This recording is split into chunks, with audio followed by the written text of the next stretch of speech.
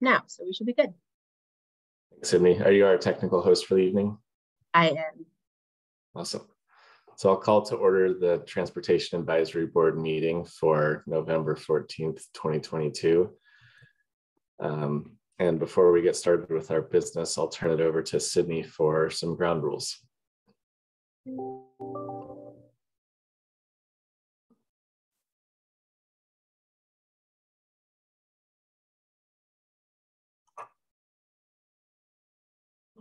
Okay, so we are pleased to have you join us to strike a balance between meaningful, transparent engagement and online security. The following rules will be applied for this meeting. This meeting has been called to conduct the business of the City of Boulder. Activities that disrupt, delay, or otherwise interfere with the meeting are prohibited. The time for speaking or asking questions will be limited to 3 minutes. No person shall speak except when recognized by the person presiding, and no person shall speak for longer than the time allotted. Each person shall register to speak at the meeting using that person's real name. Any person believed to be using a name other than the one they are commonly known by will not be permitted to speak at the meeting. No video will be permitted except for city officials, employees, and invited speakers or presenters. All others will participate by voice only. The person presiding at the meeting shall enforce these rules by muting anyone who violates any rule. The Q&A function is enabled and it will be used for individuals to communicate with the host. It should be used for technical online platform related questions only. Only the host and individuals designated by the host will be permitted to share their screen during this meeting. And then just a friendly reminder to those of you who are joining us with your phone, if you press *9, you can raise and lower your hand. And if you press *6, you can mute and unmute.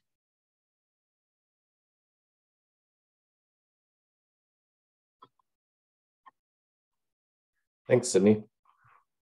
Our second item on the agenda today is the approval of minutes. We have a couple that we need to get to. First, the ones from September of this year, and then the ones from last month.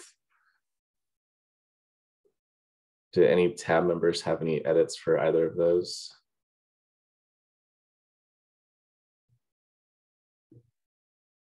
Awesome. Can we, Natalie and I made a quick last minute change on one. Now, do you want to say anything about that, or do we need to read it into the record? You can read it into the record, I think. Okay, let me find it in the email. Tila, you're muted. Tila's trying to say something, I think, but she's muted. Pushed on mute, but I was just wondering, is this separate from the email that you sent us about, I don't know, that Meredith sent us about 2 hours ago? Yes. Okay. This is a small edit in that section, and it says Stifler, not aware of details of Weinheimer's ethics concerns after returning from leave, had several one-on-one conversations since and trying to go forward in an ethical, candid manner. Now I had a brief chat to clarify some things, and it's not all that, probably doesn't read that differently than what was in the packet. Okay. Just wanted to flag that. In addition to the ones that I submitted via email earlier. So we'll do these one at a time. Can I get a motion to approve the September minutes if there are no subsequent requests? I move to approve the September minutes as amended. Attorney seconds. All those in favor? Unanimous with 5 votes. And now for the October minutes. I move to approve the October minutes. Thanks, Tila. I second. Trini with the second. All those in favor? Unanimous with 5 votes. Thanks. Third agenda item is public comment. Any members of the public wishing to speak to the Transportation Advisory Board about a transportation topic will have 3 minutes to do so. If you're interested in speaking to us tonight, please use the raise hand feature in the Zoom platform, and our technical host will be able to unmute you for your 3 minutes of public comment. I'll note that tonight we are having a public hearing on the Transportation Improvement Program. So if you're here to speak about that specific item, we'll have an opportunity for public comment momentarily on that. So feel free to raise your hands now if you're interested in speaking during public comment.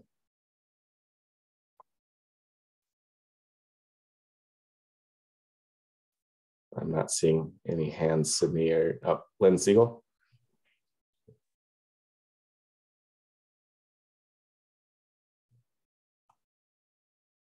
Yeah, Lynn, I've been missing the Xcel Energy Partnership meeting because of this, and I'd really rather that you have the disclaimer about comments offline, you know, have people somehow set that up so it's not wasting my time, because I need to be at that meeting and this meeting at the same time, and I'm just watching the same old stuff.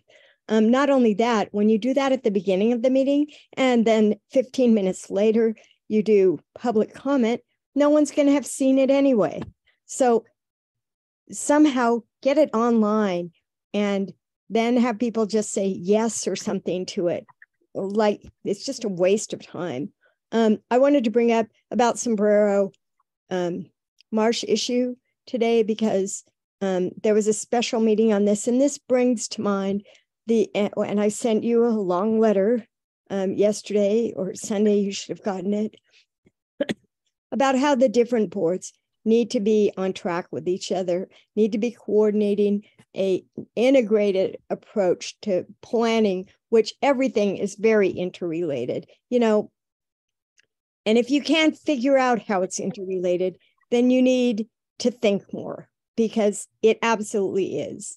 And for example, I went to the Sierra Club breakfast. I'm very upset at Sierra Club because they supported CU South. Expansion. And, you know, transportation, it's going to be a nightmare for that, with just adding a huge population to Boulder. That's the biggest thing coming down. I'm just praying that some ballot measure can be put on for the disposal of the open space for that project.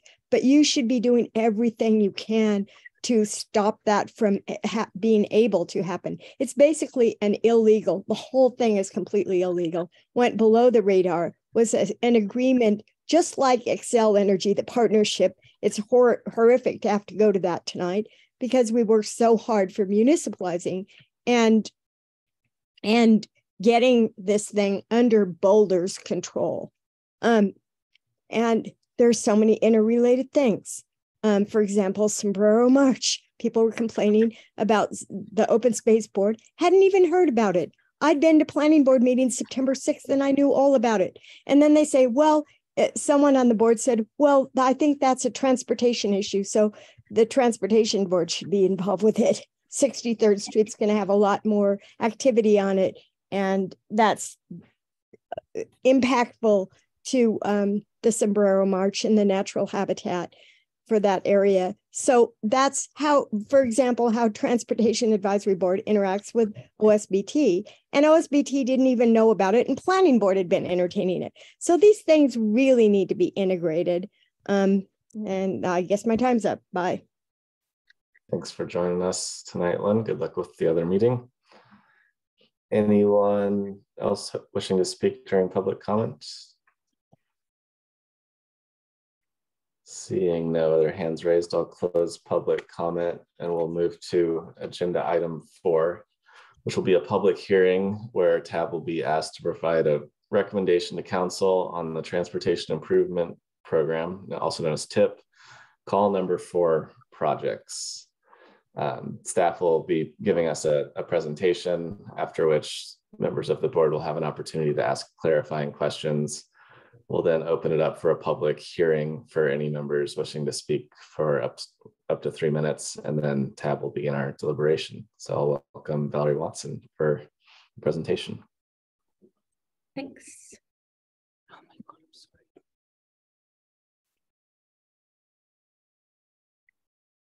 sorry. Okay. All right, let me know if you're not seeing the presentation. It's up. All right. Good evening, members of TAB. Valerie Watson, Transportation Planning Manager with the City of Boulder, joined tonight by Garrett Slater, Principal Transportation Projects Engineer.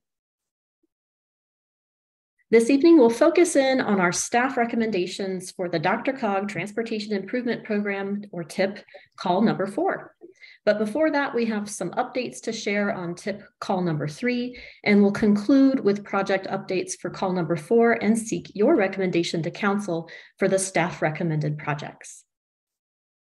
Now let's turn our attention to TIP Call 3. And as a reminder, this is a regional call cycle where municipalities coordinate together on joint applications for projects of regional benefit.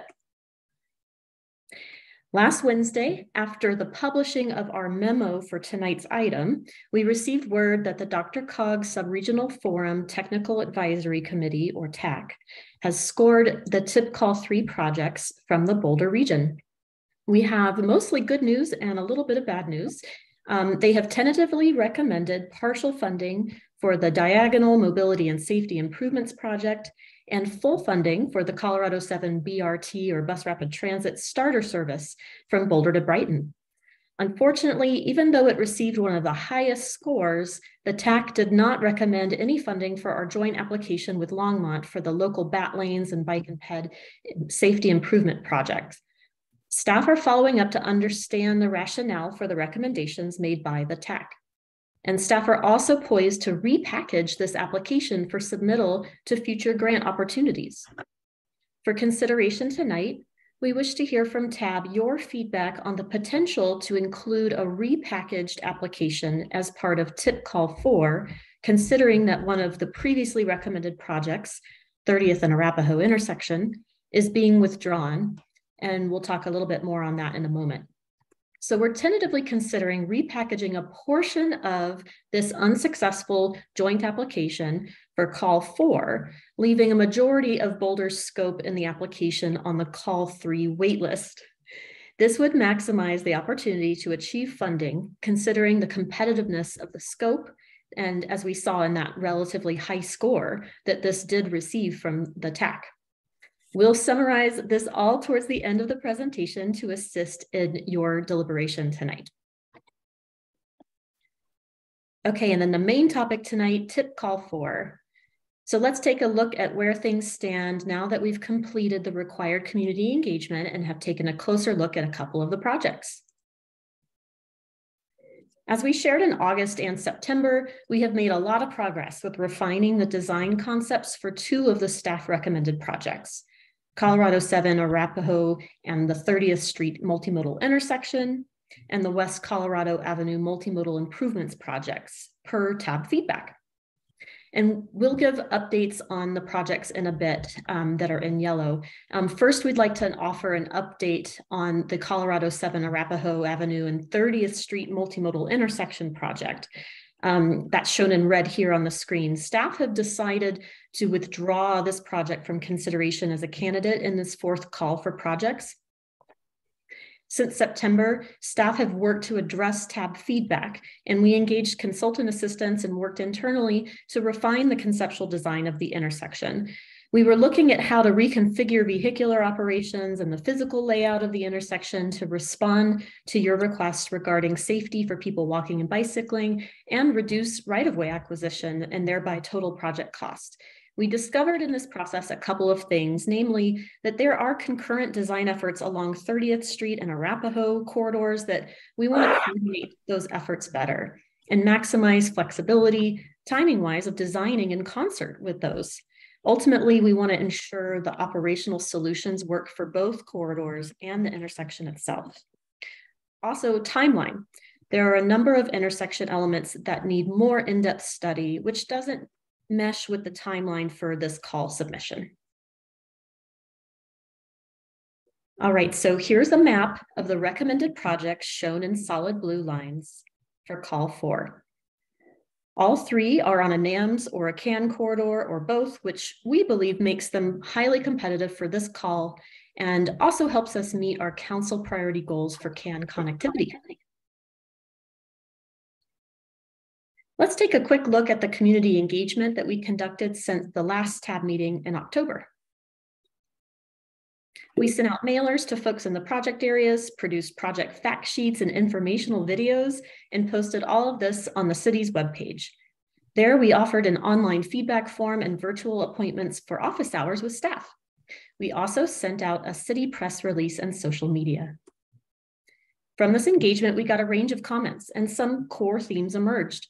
Across the projects, respondents expressed the desire for more protection at crossings and intersections for people walking and bicycling, and the desire to see more separation from vehicles for people bicycling.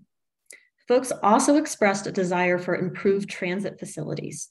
A few comments mentioned support for these projects with the caveat that there be attention paid to ensuring adequate traffic flow. Overall, broad support for the project concepts. Also, we asked respondents to indicate how they typically travel, mainly to get a sense for the spread of responses, and we saw participations from all modes of travel. Next, let's look at the staff recommended projects a little closer and some updates since we last looked in detail with you in September. As a quick refresher, the projects recommended by staff for this fourth tip call for projects complete key connections along the CAN, especially 30th, Colorado, and Folsom. When you consider our tip efforts across calls 2, 3, and 4, we're making a concerted effort to secure a funding future for good portions of the CAN. And when you look at where projects have been recently implemented or are in final design, shown on the map here in salmon, green, and light blue, even more of the network is being addressed with our current call for pursuits. All right, let's look at Colorado. For this call cycle, we're looking at the west side of this corridor with both the West Colorado project from Folsom to Regent, shown in solid blue here, as well as the pre-design application for Folsom, shown in dash blue. Since we last presented on this project, staff have refined the concept design to reconfigure roadway layout and lane striping, incorporating previous tab feedback. This has reduced the needed right-of-way acquisition and thereby the total project cost. So we're down from $5 million, now at $3.6 million. We also received feedback from the DRCOG Subregional Forum Technical Advisory Committee at their meeting last week. Various cities were allowed to present on one abstract each, and staff put this abstract forward for feedback. The TAC gave favorable comments on the project in general. They also raised that a financial partnership with CU Boulder would increase the competitiveness of this application even more. Additionally, TAC commented that the physical proximity to Folsom Field, which draws visitors from far and wide, makes this a project that has a unique opportunity to showcase a multimodal street. Staff were encouraged to make note of both of these points in our eventual application narrative. And I just want to pause here. We realize that members of TAB may not have seen the notification of this TAC session by Boulder County. These meetings are usually held on the second Monday of the month, but this one was rescheduled to last Thursday. So just want to make note of that. All right, and here's a rendering of what that project is now looking like. The large image is looking east along Colorado at Folsom, and Franklin Field, the smaller field, is on the bottom left corner of the image. Then the detail of the transit superstop is looking west between Regent and Folsom. Lastly, there's a small street corner detail image that shows the northwest corner of Folsom. It shows the new curb alignment and design elements there. I'll just pause if anyone wants to take a look here. All right. So moving on for the 30th Street corridor, the segment of focus, it's Colorado to Baseline. And as a refresher, we're currently constructing improvements along 30th from Arapahoe to Colorado, and we were funded for 30th from Arapahoe all the way up to the diagonal in call 2. And as a reminder, this project will construct raised protected bicycle lanes and improve sidewalks. And we're at a total project cost of $7.3 million for this application. For Folsom Street, we're looking at the CAN identified segment between Pine to Colorado, meeting up with the existing protected bicycle lane and crossing improvements north of this segment between Pine and Valmont. We're excited about how this application for Folsom will allow us to secure a process for this CAN priority corridor and free up those local dollars for more immediate needs on Baseline and Iris. And we're looking at a $1.5 million project cost for this pre-design effort. Right, now let's talk about next steps. Tonight, we request your recommendation to council. Then on December 1st, we'll visit council for public hearing and their official endorsement. And then we'll assemble the applications by the January 2023 deadline. All right, so here's the recommended motion language for tab consideration. A motion to recommend that City Council approve the proposed submittal by staff. Although not discussed in the memo, we mentioned earlier the disappointing news that our joint application with Longmont for the diagonal in call 3 looks to be not recommended for funding. So after discussion with TAB tonight, staff would like the flexibility to repackage and submit that application as well, along with the 3 staff recommended projects on the screen here. We recognize that TAB hasn't had a lot of time to consider this, but we wanted to make sure to raise it tonight so it can be considered as part of our council recommendation. At this time, staff are considering focusing in on one intersection from that unfunded joint Longmont Boulder Call 3 project, Canyon and 28th Street, and submitting an application for transit signal priority or TSP at this location. And that would be in the ballpark of around $800,000. The remainder of the Call 3 scope for the Boulder portion of that application would remain on the Call 3 waitlist. So that's our proposed strategy at the moment. Longmont may do something similar with their components of the application. They may repackage a portion or all of their bit for the application in Call 4. Again, with the scoring so high in tax recommendations for Call 3, we're looking to be nimble given this late breaking information and maximize our chances as a city for funding the scope across both calls. With that, we appreciate all of TAB's feedback to date on all things TIP, and we're now available for questions.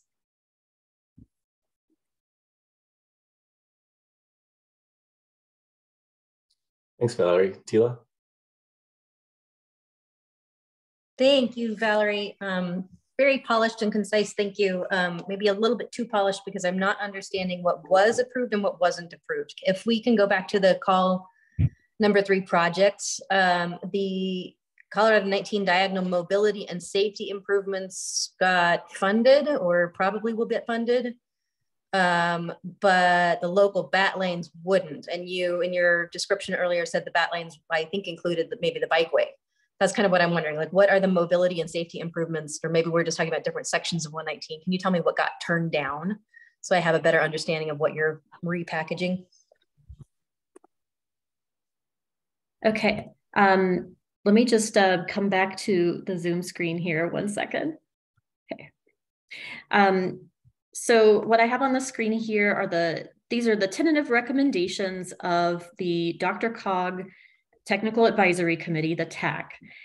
They make their tentative recommendations and then the DRCOG board approves those later down the road. Typically these recommendations usually stand, and so that's why we're working from here as if these would be approved by the DRCOG board.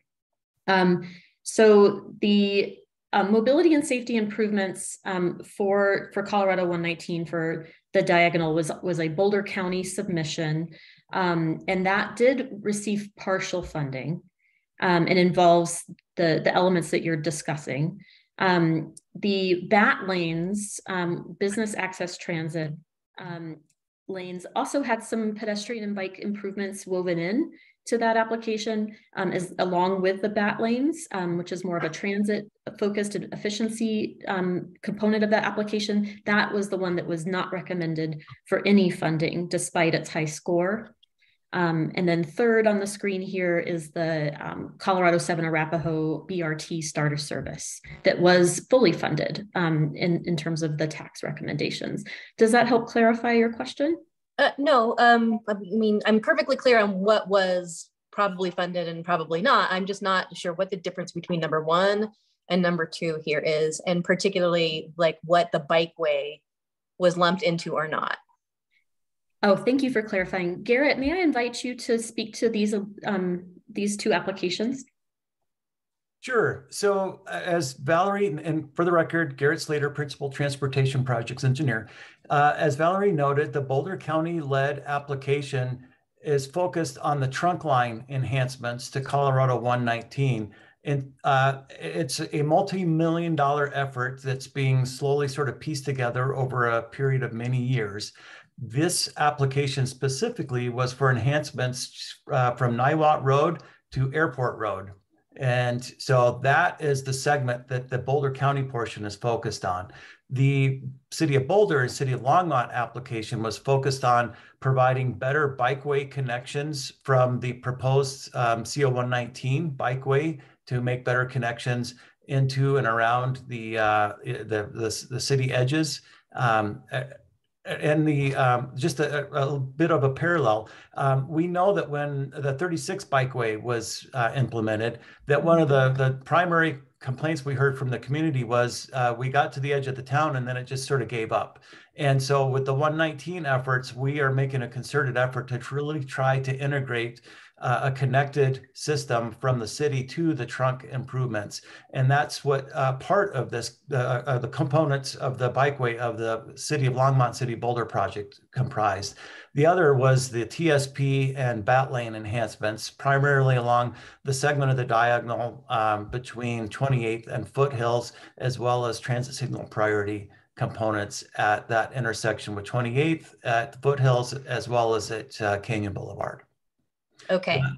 And so then to summarize what we're, what you're asking us about now in terms of the potential repackaging would be that latter part that you were talking about, the transit signal priority, but only at one intersection as opposed to a segment?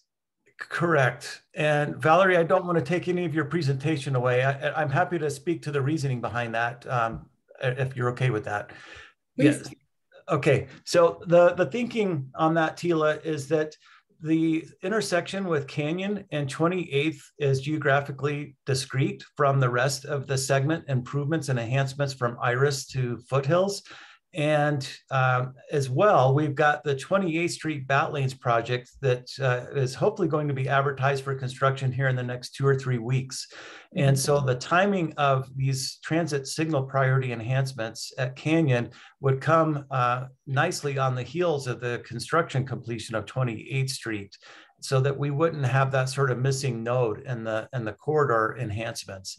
And also the scope of the project is sort of small. And a lot of times when you go through these tip scoring applications, you wind up with like an extra $500,000 where people are going, well, okay, what are we going to do with that? And it seems like it's sort of an advantageous way to try to get a foothold in the funding opportunity for Call 4, because it's likely to be a small request for in making these enhancements just to the intersection at Canyon and 28th. Okay, thank you. That helps a lot. And sorry to interrupt. I was just wondering, I think Garrett and Valerie, you also shared with me that I don't know if it was at the sub-regional forum, but Boulder County staff thought that it would score very highly in Call 4 too. Is that right? Yes.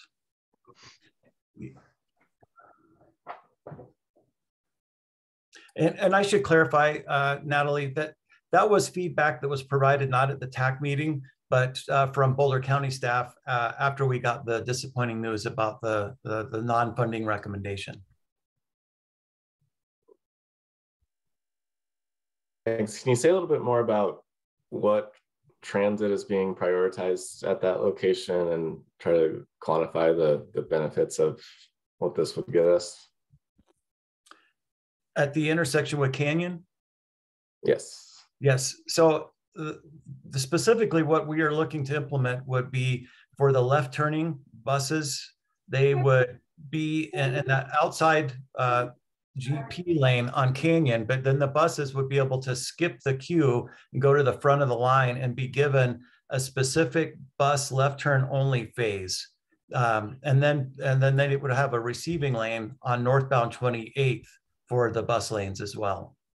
So that's the primary enhancements. It's signal as well as minor curb and gutter and street geometry revisions to accommodate the turn lane. Thanks, Garrett. I was just also wondering if maybe Danny or Jean could speak to, the transit service that is either there today or that would benefit from this in the future. Sure. This is Jean. Jean Sanson, City of Boulder transportation staff. So I think as Tab is aware, this is part of the larger 119 mobility and safety and bus rapid transit project. So we're looking at high frequency transit between downtown Boulder and downtown Longmont. And RTD is planning to begin to booster what they call the BOLT service today between Boulder and Longmont in preparation for full BRT service. And so like some of the elements you were looking at, and you see that slide in front of you, the first project, Mobility and Safety Improvement Project, that's actually helping to fund BRT platforms and expanded park and rides along the trunk line, as well as pieces of the commuter bikeway. So this is really a key pinch point on that transit, on that expedited transit service that we're hoping to sort of unstick, if you will, within the city to expedite BRT transit service time so that it's competitive with the automobile.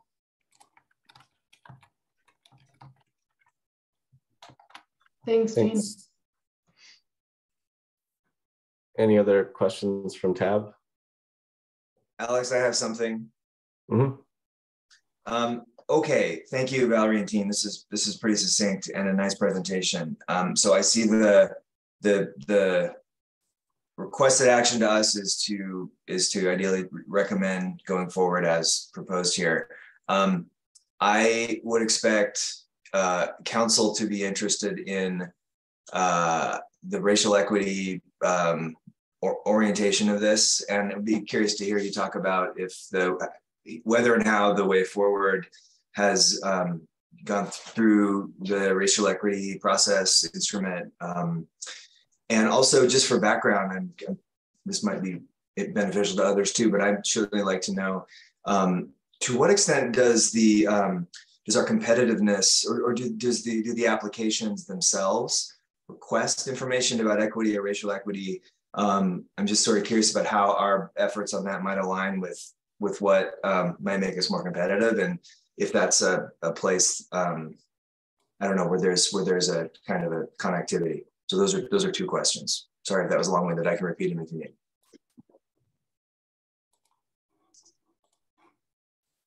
I'm happy to speak to the application itself does ask questions about the populations that will be served by the projects. And so we're able to provide data, a range of data points that talk about the different, folks that would be served, whether it's economic data or otherwise. So that's something we do bolster our applications with. In terms of the overall process, I'll just call back to some of our previous presentations on this, where we are essentially starting with a project list that came out of our transportation master plan, and so that would be the planning process that identified the potential projects that we then culled down to a list of candidates that we then reviewed with you over the last several months. Yeah, and I'll just add, I think we've thought about equity as part of the criteria, right, as well. And I can't, remember every little detail about that, but, I think that's part of it. And as we go forward into the future, I think we'll get even better and more robust kind of equity evaluations as part of the projects that we bring forward for TIP, because we'll continue to apply the racial equity instrument as part of the TMP and prioritizing projects. And so into the future, it'll just, I think that process, it will be more embedded into the work that we do to get to this point. But certainly, there was thinking around equity for this call for list of projects. Thank you. Does Tab have any more clarifying questions before we open up the public hearing? Not seeing any. If you'd like to address Tab about this matter, we'll have a public hearing where any members of the public are able to speak for up to 3 minutes. Please use the raised hand function within Zoom if you're interested in speaking.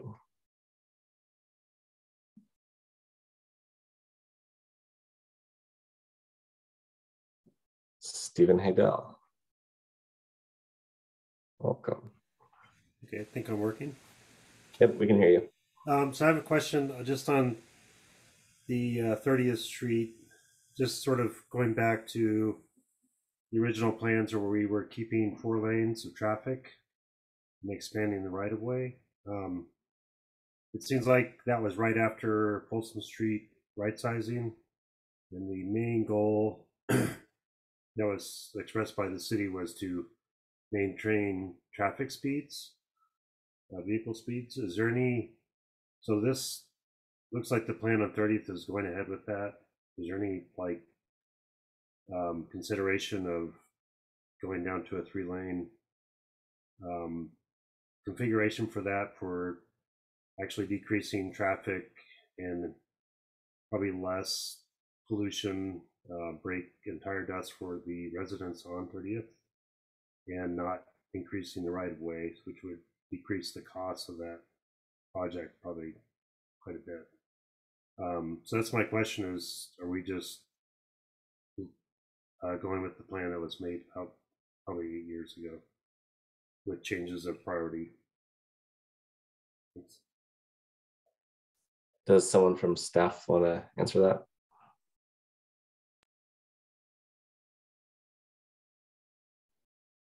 I'm happy to take it. I was waiting to see if anyone else wanted to. Yeah, we would certainly, thanks for the question, Stephen. And it's definitely something that we've thought about. It would be, you know, a consideration as part of the design process, assuming we get the funding, then it would be part of that process. Thanks, Natalie, and for the question, Stephen. Any other members of the public hoping to speak? I see Kurt Nordbeck. Welcome, Kurt. Hi, Kurt Nordbeck. This is a total detail level comment and probably inappropriate, but this is my opportunity, so I'll make it. For the design of the Colorado changes that was presented at Folsom, at the intersection of Folsom and Colorado, for southbound traffic on Folsom at Colorado, currently there's a no right turn on red marking, which hopefully would continue. And so there's a right turn lane and there's a left turn lane, but neither one can move when there's red. And so you really don't need both lanes. It could be a combined left turn, right turn lane, which then would allow for a narrower crossing of Folsom. So I just want to suggest that that would be a possibility for the design. Thanks. Thanks, Kurt. I think that's something I've brought up briefly with staff. Anyone else wishing to speak?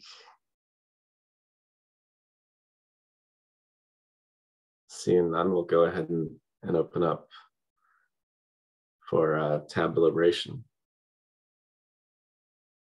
I think to add on to Kurt's point, we're also inviting people to turn into a bus-only lane, which I think will sort of make it less of a respected treatment if we're inviting that kind of behavior. So yeah, I think a 3-to-2 conversion from the block approaching Folsom would make it safer and sort everyone out, so that we're not setting people up to be in the wrong spot.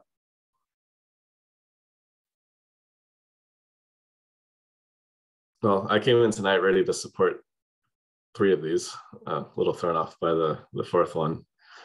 How are you all feeling? Becky?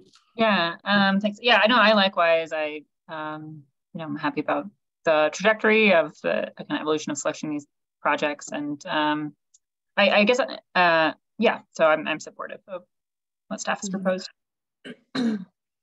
I guess I'm a little unclear. The way that the proposed language for the motion is set up is we will just support the staff recommendation. So it's still kind of leaving it up to staff whether they want to pursue that hybrid repackage or not, which I'm okay with. I also think I'd feel a little on firmer ground saying we support the 3 that were at the memo and just make no recommendation from TAB on this new one, because we don't really know. I don't quite understand what's gotten left out and what's included in the, I don't think we have a cost estimate on it, do we? But there's some information that we have on the other projects that we don't really have for that one. So definitely not going to dissuade staff. I'm actually quite impressed with the nimbleness, you know, that this has shown, that you did come up with some idea for what to do after we got turned down on call 3.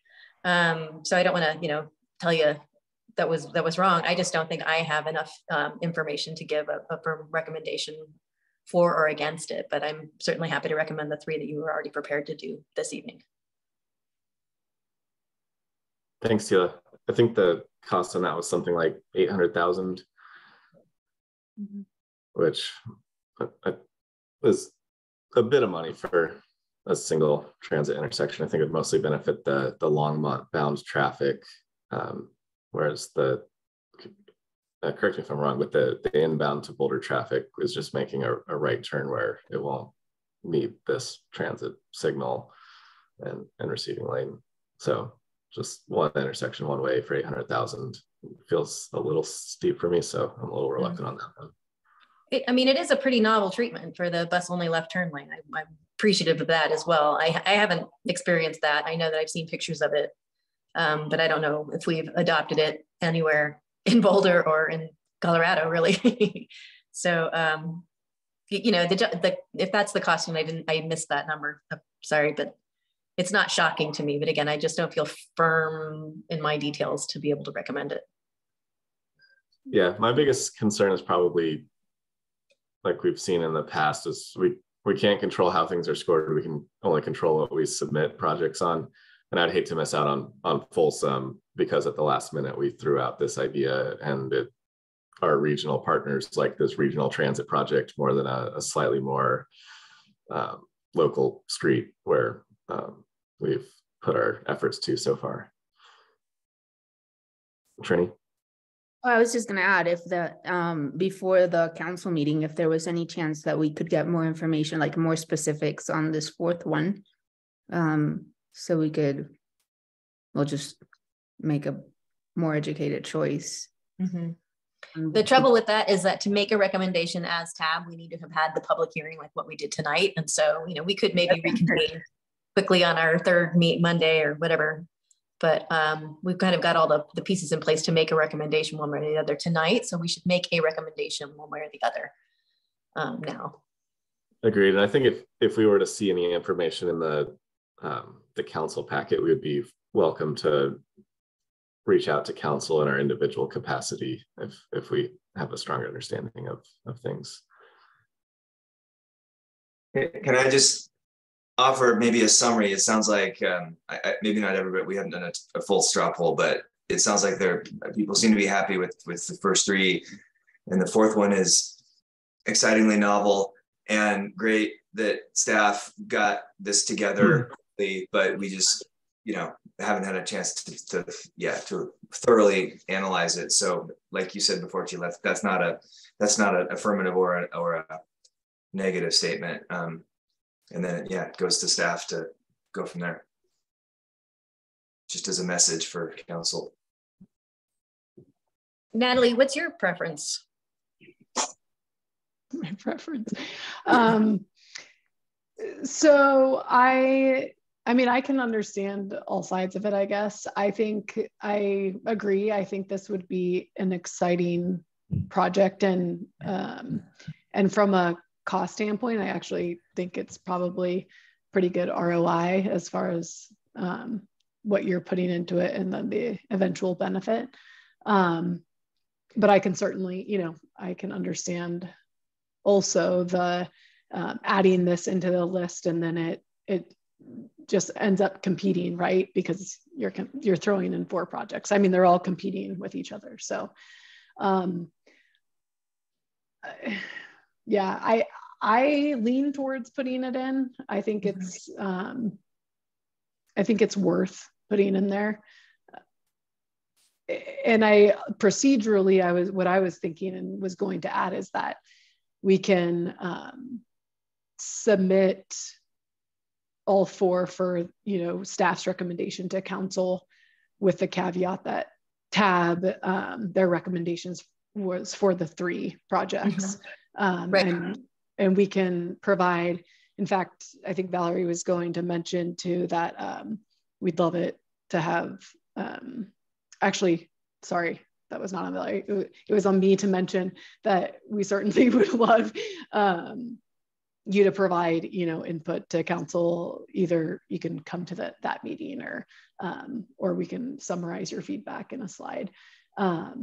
But either way, we'll get that kind of message across to them on support. So I guess what I'm trying to get at is, does it matter a whole lot to staff whether TAB says yes on the 3 and no comment on the 4th, or would it really benefit you if we actually just said whatever staff wants to do? If it's 3, it's 3. If it's 4, it's 4. Not really even knowing if you've decided fully to put it in.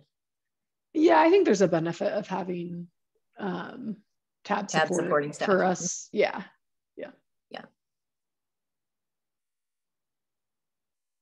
Once the proposals have been submitted, is there any wiggle room of saying like we would rather have full project X over project Y, or are we kind of just beholden to however our regional peers score them? I'll let Garrett take that one. So each of the projects will be scored, and then the region, the sub-region, I should say, isn't necessarily bound to the scoring as we saw with call 3. So there will be opportunity for us to insert our own preference. If we will find ourselves in a place where perhaps Canyon and 28th is funded and Folsom scores well, but there's not enough funding to go around, we could say we'd rather fund Folsom, and then we'd have that ability to maneuver. Okay, I think I'd feel a little more comfortable recommending the 28th and Canyon on the condition that it's the 4th priority out of the 4. I don't see any downside to doing that other than being out the 20% local match, which we might be hard to spend that more effectively without a grant.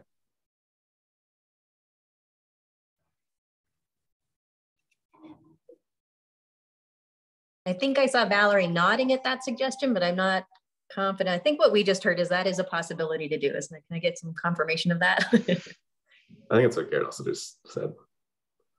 I think that allows us the flexibility to, work up to the council date to be able to, provide that information at council. And as Natalie mentioned, it just gives us a lot of flexibility we need. And so I think any recommendation from TAB that includes this in some fashion would be helpful. Okay.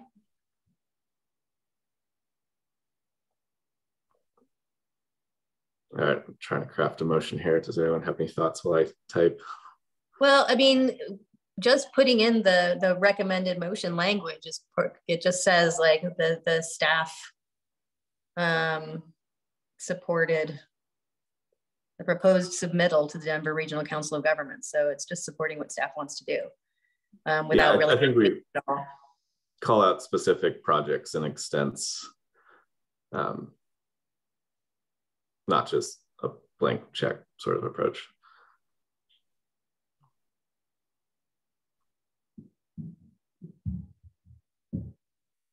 May I raise a point of order for that? This is the same language that was used in the recommendation for call cycle 2, if that helps just to provide any clarity for TAB deliberation. Okay.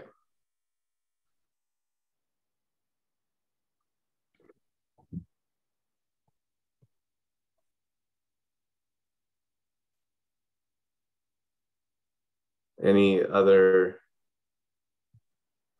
comments, or can we start working on a motion?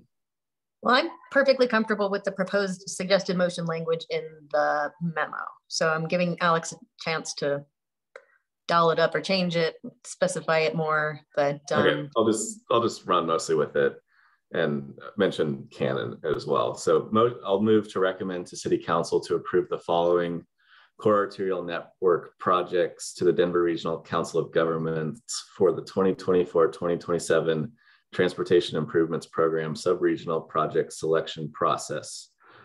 West Colorado Avenue multimodal improvements from Regent Drive to Folsom Street, 30th Street multimodal improvements from Baseline Road to Colorado Ave, Folsom Street multimodal improvements pre-designed from Pine Street to Colorado Ave, and 28th and Canyon transit signal priority intersection improvements. No, I'm getting ready to do my video. I second the motion. Well, I wasn't done. Oh. With the preference that Colorado 30th and Folsom projects take priority over the 28th and Canyon project. I second the motion again. Thanks, Tila. Do we have any debate or discussion on the motion? Well, Natalie, how do you feel about that?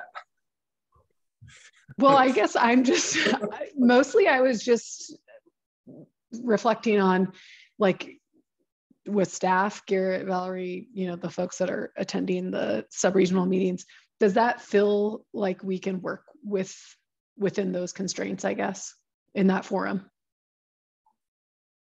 I think so. There are any number of ways that this could play out. And so, there's a decent chance that this Canyon and 28th project, because of its location on critical regional corridors, could come out to be the highest scoring project. And I can appreciate the concern that TAB would have about what that might mean for these other critically important projects on the CAN network. It could play out that that would be the only project that could get funded because there are several projects that Boulder County has put forward via the TIP abstracts. They may not submit all of them, but a number of their projects look like they could score very, very well if they decide to submit. So we could find ourselves in a place where we might only get one project out of all of these. And so I think we know and understand what your priorities are, and what I think would work to try to bring that to fruition through the machinations of the working on the sub-regional TAC. And so I guess I wish I had the crystal ball to know exactly how it would play out on the scoring so I could give you a more definitive response here. Yeah, I would say, I think, you know, TAB just needs to be comfortable with, like, at a certain point, like, we understand the priorities and we're going to go and represent that. And then it's going, like, the cards are going to fall where they may, right? And so just making sure that you all are comfortable with that. I really appreciate staff's deference to TAB and your collegiality with us and the respect that you've shown us at our opinions. And I will just remind TAB members, we are a mere advisory board, right? So we're giving, you know, the clearest advice we can to council, but that's all that it is. It doesn't bind anybody or anything. And so thank you, staff, for, like, really bending over backwards to accommodate our wishes and you know, take them seriously. But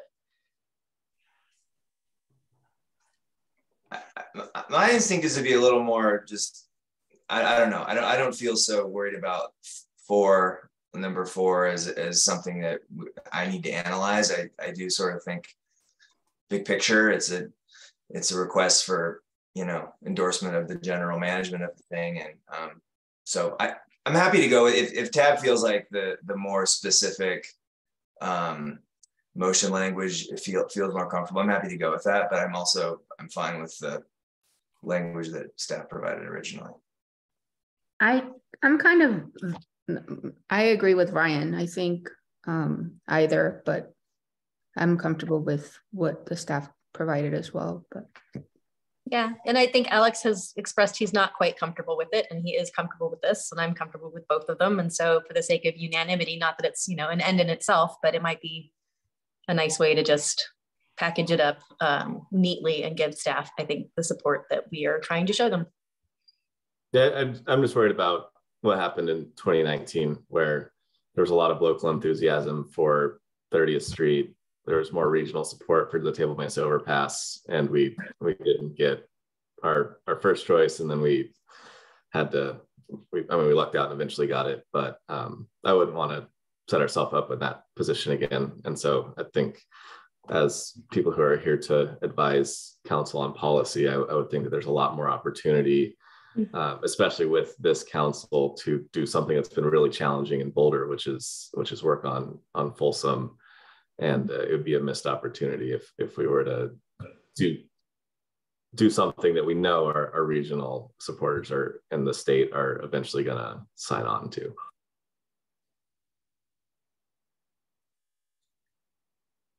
So I'd prefer to keep the motion language is currently under consideration. Okay. I will also point out, like, there's nothing in the current motion that would prevent staff from deciding, never mind, we don't want that fourth, deciding that the risk of cannibalizing other options is too bad. But I'm sure we are not the only municipality that's doing a Hail Mary in this last round and trying to scrape up as many dollars as they can with a variety of different projects. So I think the current motion will give staff the flexibility to do what they think is best, and recognize that we're not in control of. No one on this call is in control of how it plays out. So, does that mean we're ready to vote on this motion?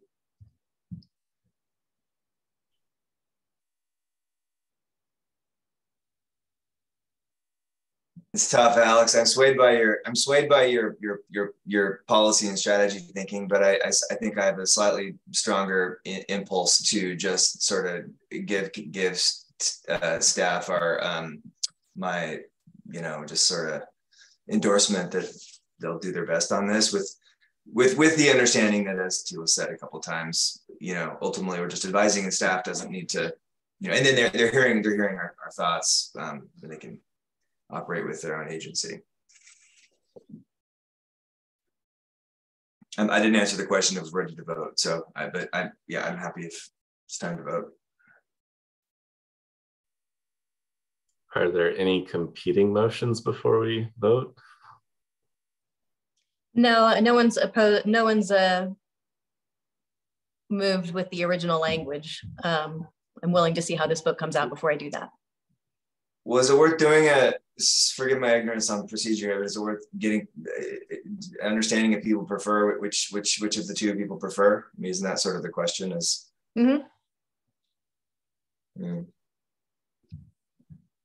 I mean, having heard Alex, I would hate the city to miss out on something that we want to prioritize, because it's like a fourth project that's in there that's kind of vague.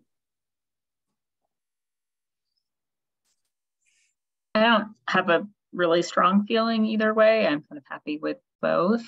I'm fine with the modification of explaining the prioritization to represent that aspect of this discussion. But yeah, I don't feel strongly really either way. I also don't feel strongly. So Becky doesn't feel strongly. Attorney's not strongly. I'm not strong. So Alex, you seem to feel pretty opinionated. So you're kind of swaying me to.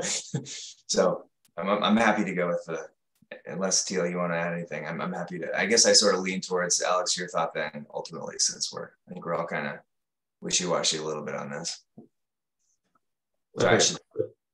I think it'll give weight to the things that have been most vetted by TAB, most vetted by staff, and the public's had opportunity to weigh in on. And then if we're so fortunate to get the fourth with money that's left over, we can see what happens. If there's nothing else, all those in favor of the motion? Unanimous with 5 votes. And Meredith, I can email you the motion language. Do we second it? We did do that properly? Did we get that I seconded, yes. That's right. Okay. 20 minutes ago. Okay, sorry that was so excruciating. I feel like I made that excruciating. No, we're all on that one. Yeah, thank you, Valerie and staff. I'm glad at one point we were going to do this back in May.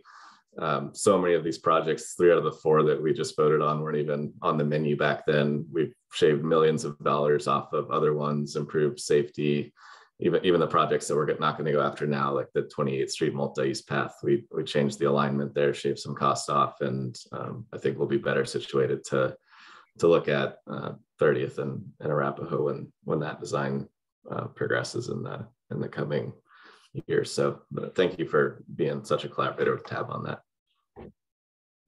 And Alex, I'd just like to add, I mean, and I know you guys are probably aware of this grant, but the applications just came out for a National Safety Council grant that might be able to aid. It's not 800, but it's 200. So it could help. I don't know. Anyway, I put in the link on the chat. So if you guys want to check it out, if you're not aware of it, which I'm sure you are, but just thought I'd chuck that in there. Thanks, Jenny. Maybe whatever we can get. Yeah. All right. So with that, we'll move on to agenda item 5, which is a staff briefing and TAB feedback on the shared micromobility program. And I see David Kemp's here for that update. Welcome. Great. Thanks. I'll get things rolling here.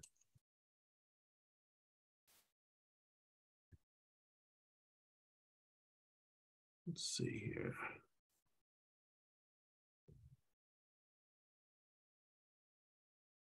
Okay, I assume everyone can see my presentation screen? Yes. Great. Excellent. Well, good evening, TAB. I'm DK, Senior Transportation Planner, and it's great to be back with you all this evening. We have a lot of information to share with you this evening regarding the key findings from the Shared e-Scooter Evaluation Report, as well as some preliminary next steps to formalize the program in 2023. We look forward to addressing any questions following the presentation. Before we jump into the details of the e-Scooter Evaluation Report, it's important to revisit the overall goal of the Shared Micromobility Program, which consists of both e-bikes and e-scooters. Our goal is to provide safe, equitable, and sustainable forms of transportation that improve quality of life, provide connections to transit and key destinations, and replace motor vehicle trips to reduce greenhouse gas emissions. Before we initiated the Shared e-Scooter pilot program, staff identified several criteria by which we would measure the efficacy of the program. All these criteria were evaluated during the pilot program, but with a special emphasis on safety and sustainability, as these criteria were and still are of very high importance. And here's where we are in terms of the overall Shared e-Scooter evaluation process. In 2020, City Council directed staff to include e-scooters in the Shared Micromobility Program, but in a limited service area east of 28th Street, with the intention to test e-scooters and to determine if they are, in fact, a good fit for Boulder. Since then, we've selected a vendor, Lime, through a request for proposal process, and on August 17th, 2021, we launched the pilot program. Staff has collected data and community input over a 1-year time period, and we've been sharing the key findings with several community stakeholders over the past month and a half. Following TAB and City Council, we'll begin to finalize proposed next steps for the program and begin to incorporate any changes in early 2023. Okay, let's turn our attention now to the key findings from the Shared e-Scooter Evaluation Report.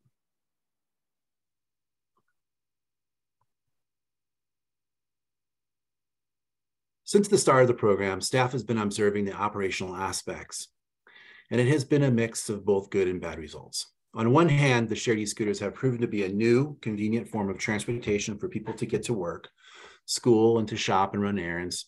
And on the other hand, e-scooters have had a negative impact on people also using sidewalks and multi-use paths, and particularly those people with disabilities. The next few slides will further explore what we've been hearing, who's using e-scooters today, and some general utilization statistics.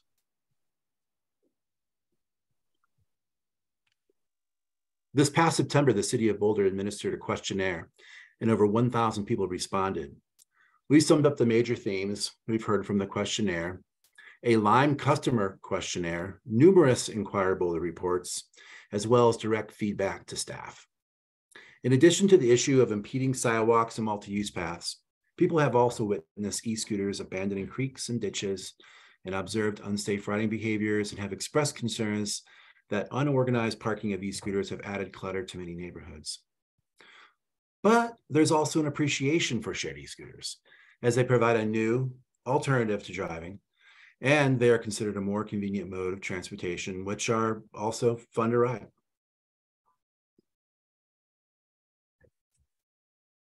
Today, Lime has 40,000 unique customers in the Boulder market alone. Their customers are on the average age of 31 years old, and most of them live in households earning less than the median income level. This could be attributed to a high number of college-age students using the program. There also seems to be an equal split of people enjoying the recreational value of e-scooters and those people using e-scooters for utilitarian purposes. Okay, now let's look at some of the general stats. At the start of the program, 200 e-scooters were deployed, and through a demand-based cap formula, Lime now has 300 e-scooters operating in East Boulder. A demand-based cap helps to regulate the overall number of e-scooters in a market, ensuring there is sufficient supply for people wishing to use an e-scooter for their journey. Over the course of the pilot program, 115,000 trips have been generated, equating to over 117,000 miles traveled. And as you can see, e-scooter trips are generally short, about 1 mile. We estimate that 25% of e-scooter trips displace motor vehicle trips. This estimation is based on a statistically valid survey administered by Lime in 2019.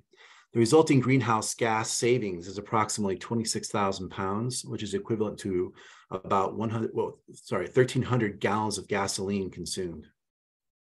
As for safety, through the review of CU Boulder and City of Boulder police records, our data shows that there were 4 crashes involving moderate to severe injuries. In all 4 cases, the injured person was transported to the hospital via ambulance.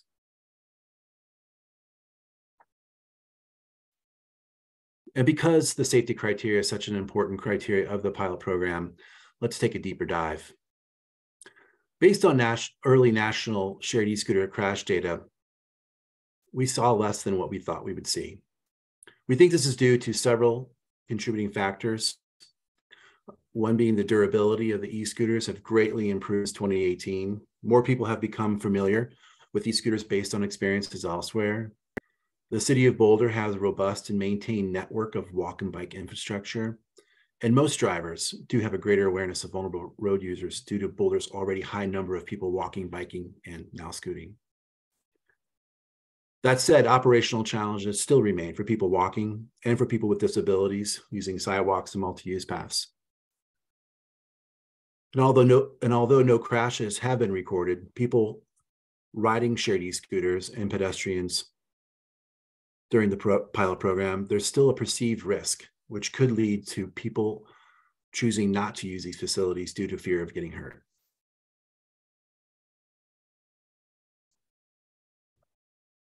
Now let's take a closer dive at the mode shift. It's clear from the responses in the questionnaire that shared e-scooters may be displacing motor vehicle trips. In fact, nearly half of all e-scooter trips appear to have done so. However, active transportation trips are also impacted. Nearly 30% of respondents said that they would have walked if an e-scooter was not available. It's evident that e-scooters provide a faster means to get to a destination over walking, and there is certainly the convenience factor. We also asked people where they normally ride an e-scooter. Bike lanes and multi-use paths are very popular, and some people indicated sidewalks.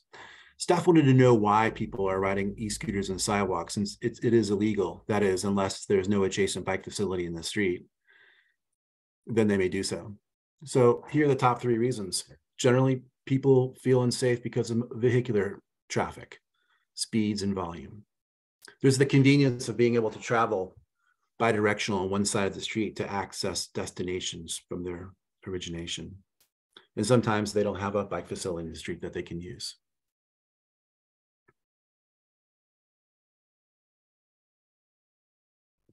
Okay, now let's shift our attention to overall utilization.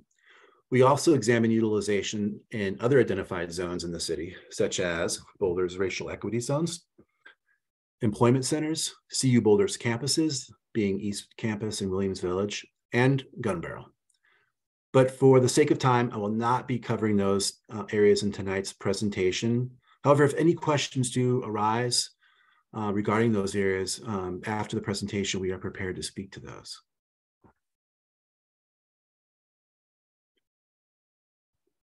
This heat map represents all routes traveled within the East Boulder service area. And as you can see, e-scooters have penetrated all parts of East Boulder, and they've been ridden on nearly every street and multi-use path. The dark purple corridor running north-south is 30th Street.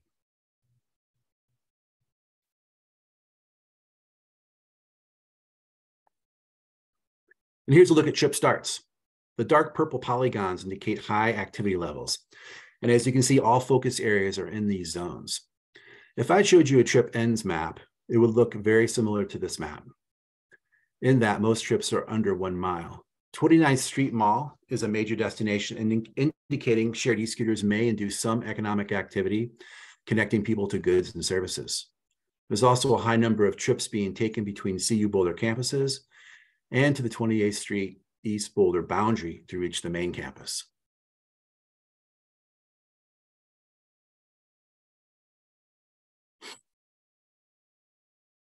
Okay, this is the final section of tonight's presentation.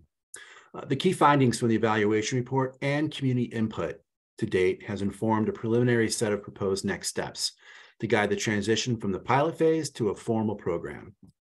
Let's begin.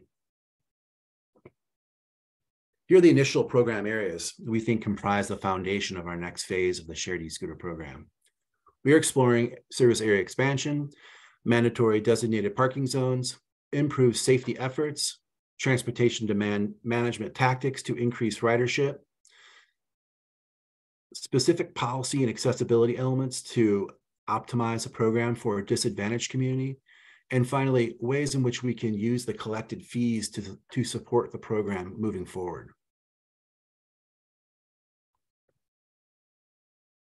Expanding the program citywide is a proposed next step, but to do so in a manner that exercises a strategic and coordinated approach with stakeholders in Boulder's sensitive areas such as Pearl Street Mall and University Hill.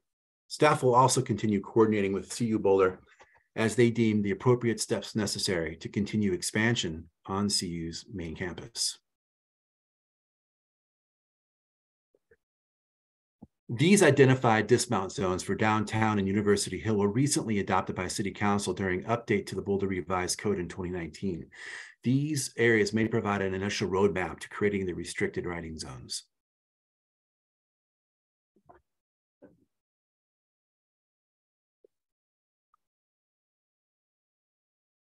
And to address many of the concerns associated with improperly parked e-scooters in sensitive zones like Pearl Street Mall and University Hill, staff is proposing the designation of mandatory designated parking zones consisting of both on and off-street signed and marked facilities.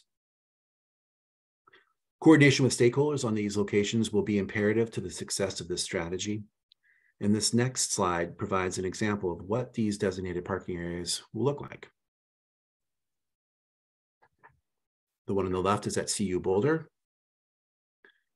And the one on the right is in the city of Right-of-Way, where we've been experimenting with on-street lime groves.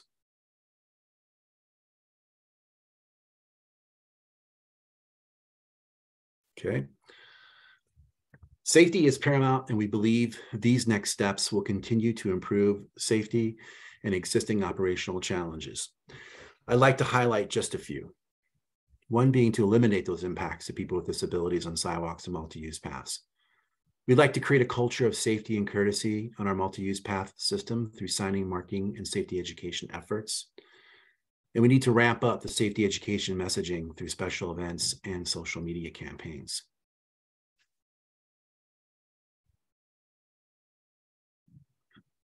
From a TDM perspective, there's great potential to integrate memberships for people living and working within the 3 of the city's general improvement districts, as well as student membership programs with CU Boulder and Naropa.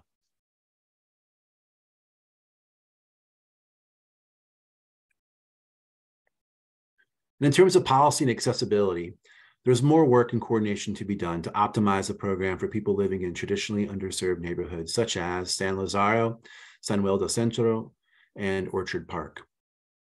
Through continued coordination with the city's Connectors and Residents program, we aim to remove barriers to access Lime's affordability program and increase overall utilization stemming from all racial equity zones in Boulder.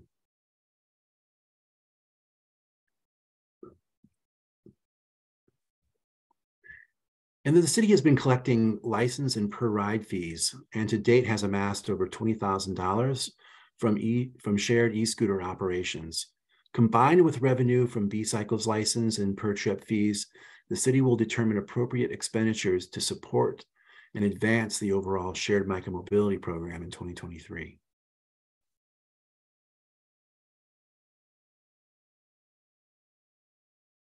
Okay, and to conclude my presentation, let's circle back to where we are in the overall process. We are currently in the phase of taking input from boards, commissions, and council on proposed next steps, which will then consolidate and finalize and put into action in the first quarter of 2023.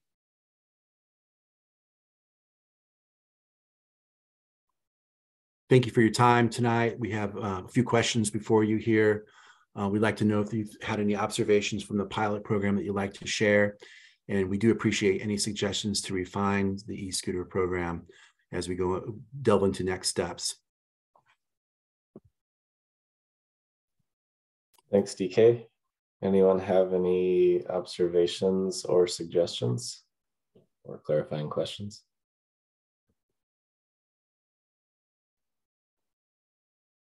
I have a few questions. Is that okay? Thanks. Great. Thanks, DK. Thanks for the presentation and all the materials. I'm in general very supportive of the program. So I just have a few questions if I could, just to try to understand a little better. So on next steps, and I apologize if I missed this, but what's the general idea as far as formalizing into a bigger program? Is there expansion in terms of area and number of vehicles? And if so, can you just summarize that? And I'm sorry if I missed this. No problem. Ryan, a lot of that's to come. There's still a lot of talks to be had in terms of what the phasing of the rollout, the expansion looks like, what we need to do in East Boulder to bring that up to par. What are the ideal number of scooters that we would have? And so through continued coordination with Lime and also our stakeholders, we'll come up with those details as we move forward. Okay, got it. And then also, I see some of the data on 47% of respondents would have taken a car, if not the scooter, e-scooter. Sounds reasonable. I'm just curious if we've had a chance yet to be able to describe impact on our mode shift goals. Like, are we that far yet, or is it hard to? I'm just like kind of roughly, or is it sort of haven't had a chance to do that yet? Well, the mode share goals in the TMP right now for SOV trips within the city is actually going down. It's under 50%. However, it's some of the regional trips that haven't budged much, which are up there in the high 70s still. So, right. So my question is the impact of the scooter program on mode shift progress? Do we have that? Like, do we know what share of the wedge the scooter program is on mode shift? And it's fine if the answer is no. I'm just curious. Yeah, we'd have to come back to that and do that analysis. Don't have that information tonight. Sorry, Ryan. Ryan, okay. I will note, I forget if it was 80 or 88%, but the vast majority of users are local here. So they're not regional and commuters, except for 10 to 20%. So my guess is that helps answer your question too. Yeah, well, I mean, I would stipulate that I believe these are reducing car deaths. I'm just curious how excited I should be. Should I be excited or should I be really excited? I'd like to be really excited, so I look forward to the data when that's ready. But yeah, I mean, I'm just trying to understand the data a little better. I guess one more question then, DK. Just on the equity and the racial equity category. I lost my place here, but I think I saw two things I was curious about. One, that participation was relatively low on the low income program, and I was just curious if there's any hypotheses or ideas about what's going on there. And maybe this is like the point of the next stage is to work on that more, but I'm just curious if you have any, I don't know, anything to share on that. You know, we have some ideas, but I really don't want to make any assumptions at this point. I think it's really going to take some more in-depth work with our community connectors program and working with those communities a bit further to figure out, you know, what all those barriers actually are. We have some ideas, but okay. Thanks for the clarifying questions. I appreciate it. That's all I have. Attorney? So all I wanted to say, DK, is well, thank you for your presentation. And I am just so grateful to hear that there's going to be a change on how these the Lime scooters are docked. I know that it's a huge concern for the community that there's been lots of places where I've read where people are just like, they're even annoyed about how the students or whoever's riding them at that particular time leave the scooters all over the place. And I think that will help and fix the problem, and even the upkeep for the scooters long term will be a better thing, right? So I just wanted to point that out because I think that's really important. Thank you. Yeah. No. Tila? Hi, thanks, DK. That was the memo was a lot of fun to read. The draft report is looking really interesting. I was curious if you could tell us a little bit more of the backstory behind, you know, when we were trying to decide whether to do the pilot and where to do the pilot, we did not have a firm answer from CU about whether they were going to allow them. Clearly they did, because we have data on their usage in Willville and, you know, all kinds of other places that are campus.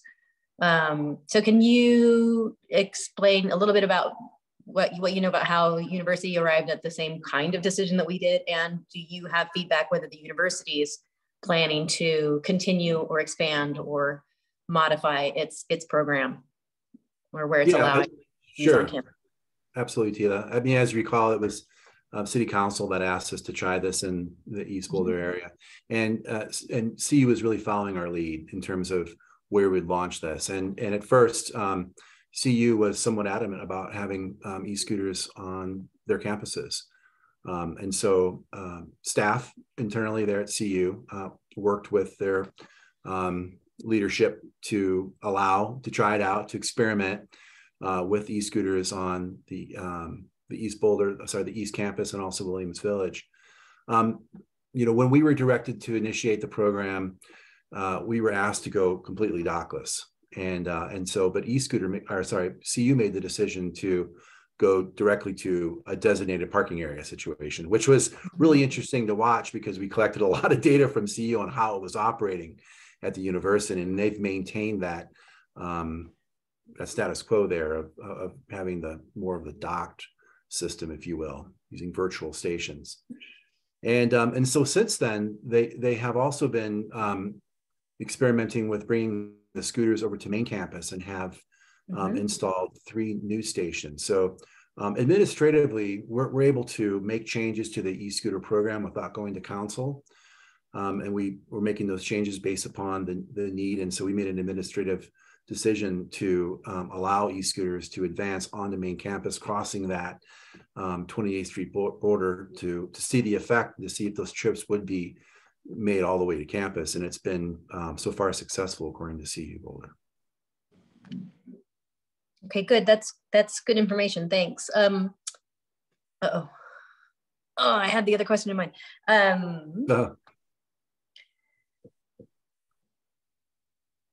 It'll come to me in just like tomorrow, you know. B-Cycle. Have you? It looks like you've done a lot of outreach and feedback from a bunch of different businesses in the area and groups. What does B-Cycle think about this? I note that most of the trips are about a mile. It was remarkably consistent across all of these areas. And we think the B-Cycle trips are usually longer, but I was just curious whether we've heard anything from them about how they think that the e-scooter availability has affected B-Cycle's core business. You know, they're both kind of serving 2 different niches. Mm-hmm. So the bike trips are a little bit longer. You know, they're a little over 2 miles right now. B-Cycle is experiencing exponential growth right now, and a lot has to do with e-bikes, yes, and then also the membership program at CU Boulder, and so there, because it's a docked system, we don't really have any complaints around the system, other than I can't find a bike, or this bike is out of juice, and and they've been working so hard to keep up with demand. But it's interesting because when we did the RFP process, both B-Cycle and Lime went in together on their RFP to complement each other. And to date, I think it's working pretty good. You'll see sometimes we've got deployment zones that have both the docked B-Cycle bikes, and we've got the e-scooters parked, nice, right next to the station there. And so I think they've been complementing each other well. And there seems to be, like I said, a niche for both. And when I think about combining, the trips that have, because, right now there really hasn't been too much space for Lime to operate. And we talk about what that mode shift has, that effect on mode shift. When I start to think about the kind of citywide expansion plus B-Cycle, the overall shared micromobility, I think that's when we're really going to be able to take those numbers and see how it is affecting our overall mode shift and displacing those motor vehicle trips altogether, and also the greenhouse gas savings. It's going to be neat to factor those in as we move forward, and we can report back on what those findings are. Okay. I'm pretty familiar with the geographic limitations on where the pilot was. I definitely encourage us to open it up to larger areas of the city as we move forward. Just want to be on the record on that. I was never a huge fan of keeping them restricted to 28th Street and further east. Was there a northern limit where they operate? Right, it's J Road. It is J, okay. Yep, up to the city. Because I am seeing, I'm looking at the heat map. Fascinating. I love the graphics in this report, the presentation. But I'm looking at the heat map, and there is quite a bit above J. Yeah. Oh no, just a little bit. But what really stands out to me is that Valmont is heavily traveled.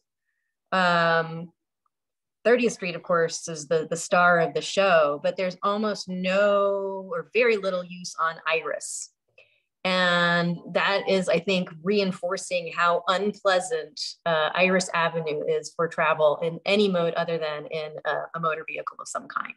So if people are following the rules, they're expected to be in that bike lane on Iris because there is a bike lane there and not use the sidewalk.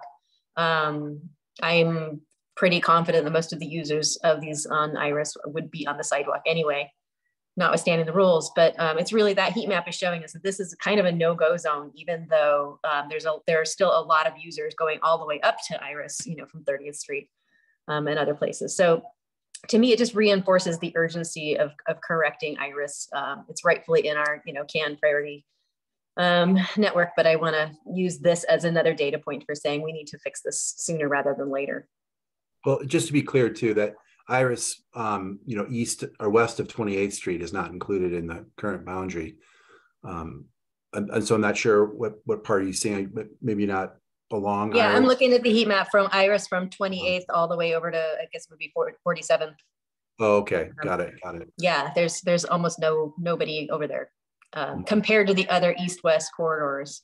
And sometimes it also has to do with what destinations are out there. So obviously, where people are going and what the attraction is definitely has an effect on where people want to go. So. Yeah, well, for some of these other destinations, I'm having a hard time figuring out what the heck would be that far out on Valmont, for instance. So I hear you, but. Well, there's actually quite a bit of travel in between a lot of our underserved communities. That's right. So folks coming from San Lazaro over to San Juan del Centro or Orchard Park, there was actually quite a bit of interplay there along Valmont. So yeah, this is just fascinating data. So thank you for this. I really You're welcome, Tila. Thank you. I love seeing this stuff. Yeah. So other than encouraging you to, continue, I find these results really encouraging. I do think user behavior paired with, the financial incentives for misusing your Lime scooter are going to help curb some of the negative impacts that we are seeing. And overall, I think that the safety, if we are shifting people from private vehicles onto scooters, just the safety benefits from them not menacing other people on the road is pretty significant. I recognize there have been a couple of crashes. I'm curious whether the person who was impaired, I think he was drunk maybe, from what I saw in the report, who suffered a head injury.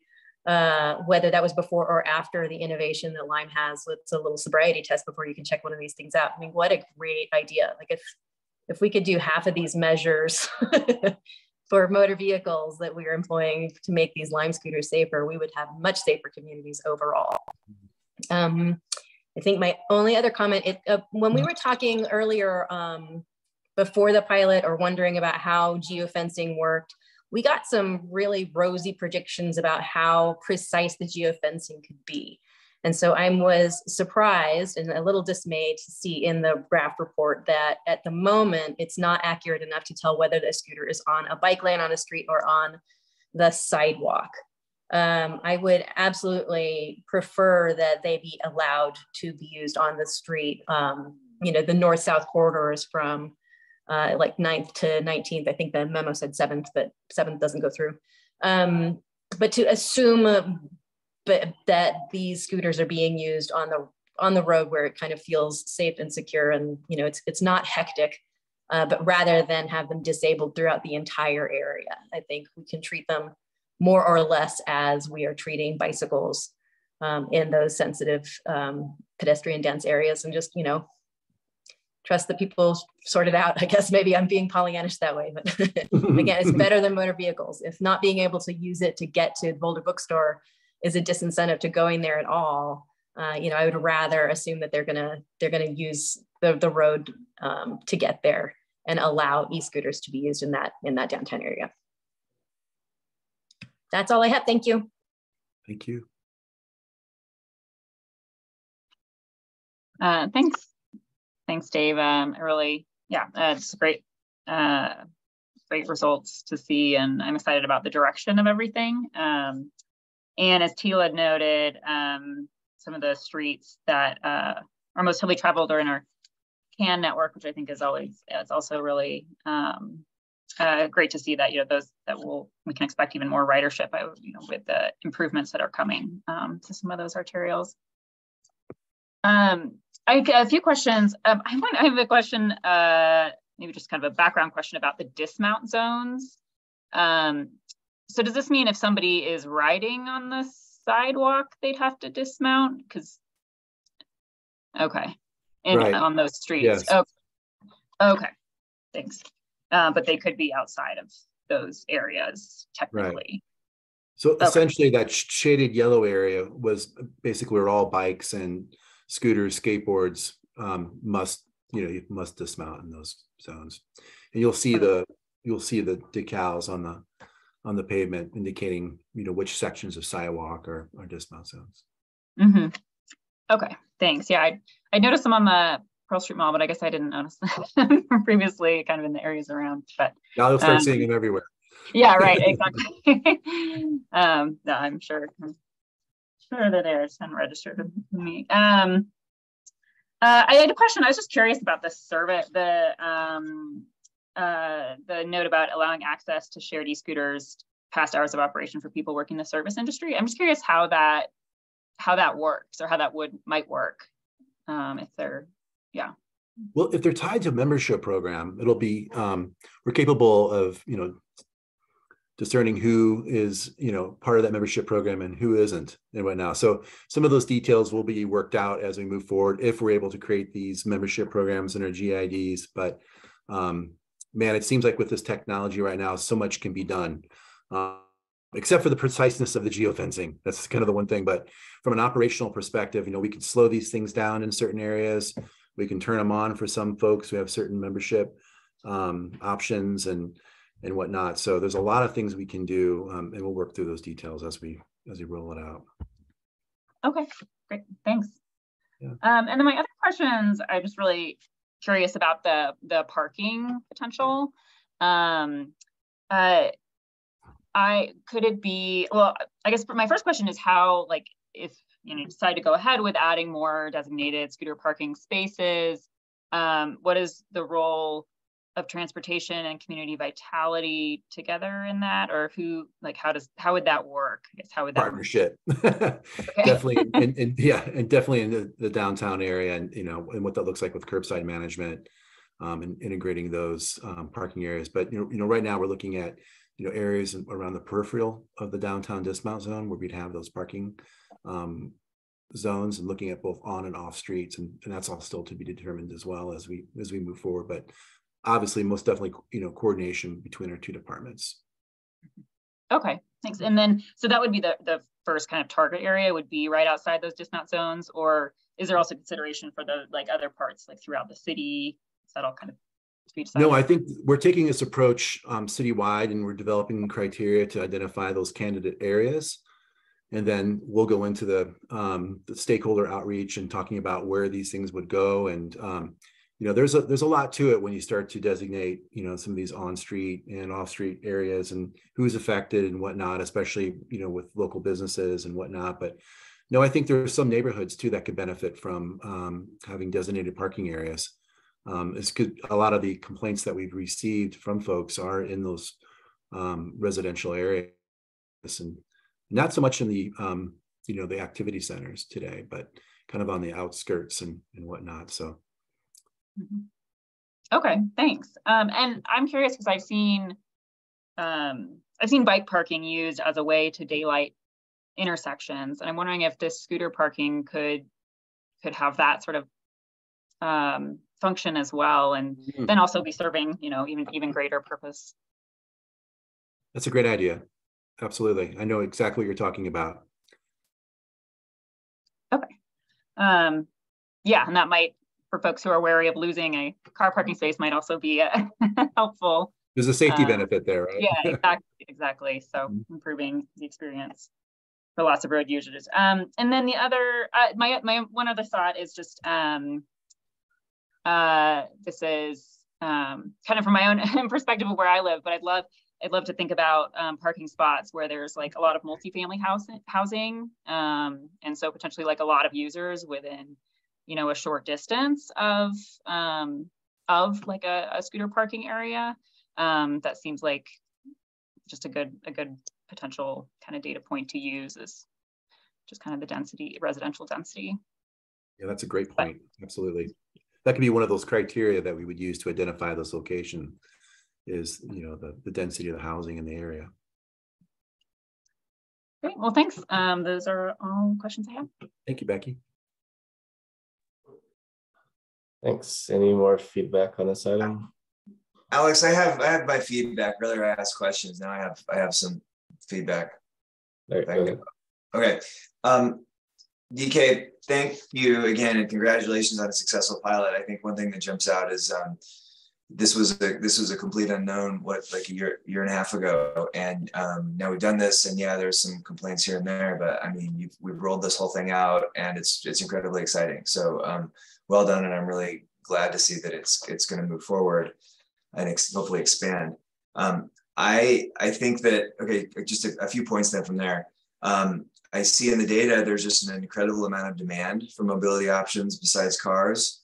I see 115,000 trips in the year. So per day, that's about 315. And I guess half-ish of those are probably were car replacement trips. So 150, 160 car trips in the city per day not being taken, and 117,000 miles in total. Half of that again, miles of 60,000 trips or miles in the city avoided by car. I mean, that's pretty incredible. And this is in a relatively less dense part of the city. If you look at the map, So it's just sort of funny looking at the heat map. It gets really purple and then it stops because of the geofence. So let's open that up. There's clearly a huge amount of demand. With this, we are, I don't know if we're doubling or what the factor is, but we're increasing the number of people who need more safe infrastructure. So we need to build that out, and as we do it. And I think I would just advise that when we think about council with tab advising council, this is the kind of thing that you can sort of a Rorschach test of what you see here. And I think it's easy to think about, if you're I don't know, it would be easy to be fretful about opening up to more scooters in more dense parts of the city, but I think it's exactly what we should be doing. And that's because this is a core component of an overall multimodal system. And we, of course, do need to build out more safety support infrastructure as we do it. So I would just hope that we, TAB, will carry the message to council that, this isn't just scooters. This is part of an integrated system that we need to build if we are to realize our various TMP goals and other equity goals or related goals in the city. So those are my observations. Well done. Thank you, Ryan.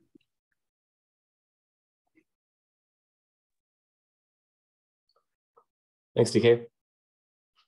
Not seeing anything else, so I think we'll move on to matters. Natalie, are there any matters from staff? Yeah, thanks, Alex. I had a late addition that I missed on before we published the agenda, so I appreciate you asking.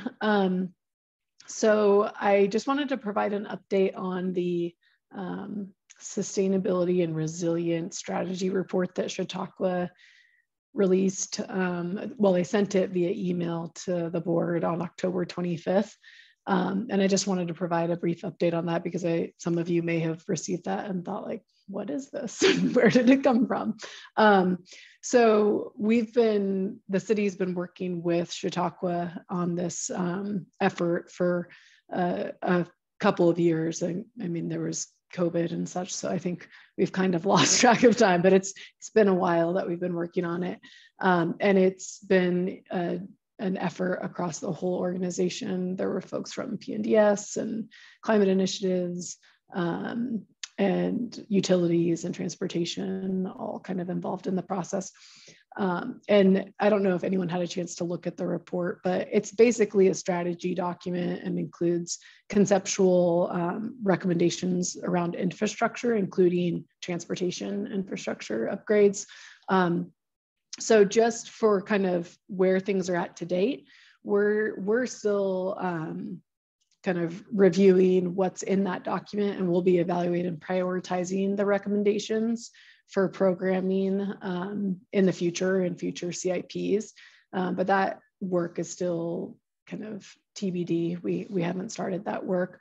We are just starting to get our kind of resources aligned to identify a project manager that I think is coming out of the city manager's office to help us do that next phase of work to prioritize the projects that are within that report. But it really is cross-cutting from utilities projects, transportation projects, climate initiatives projects. So we'll certainly be back with future information and future updates on that, but I just wanted to give you just a brief summary of kind of where that came from, and that there will definitely be more in the future that you all will be plugged into.